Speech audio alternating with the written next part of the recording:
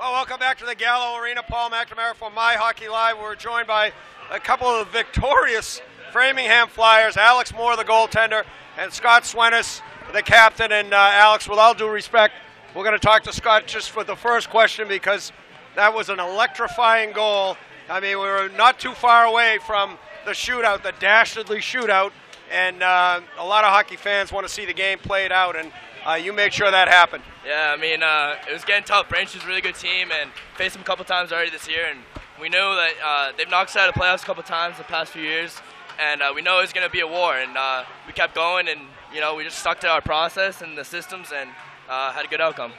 Well, it's always nice to play in front of a guy that you have not 100% but 1,000% confidence in back between the pipes. And Alex, you've had a great run in the tournament.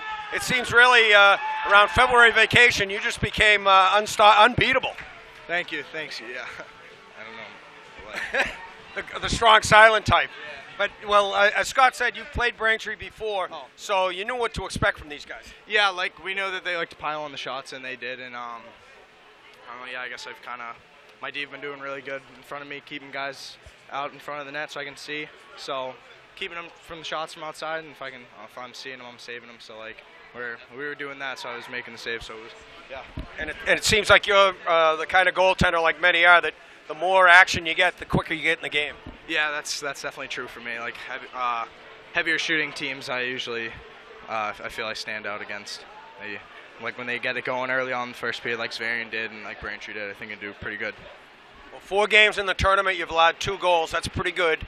And you get a chance to continue that next weekend in the Garden, so congratulations. Thank you. And Scott, as the captain of this team, I mean, you guys have been through not adversity per se, but you didn't have a lot of guys back, and you had some younger guys playing, and first year under Coach Ortiz, who did a great job, but your leadership is so much appreciated, and you get a lot of ice time. I mean, you guys communicate very well out there, it looks like. Yeah, I mean, we just every day our motto is basically control the controllables and every day get better, and I think we really did that this year. Coach said that by March we'll be playing our best hockey, and we are, and we're just rolling, and we're definitely really confident in what we can do out there.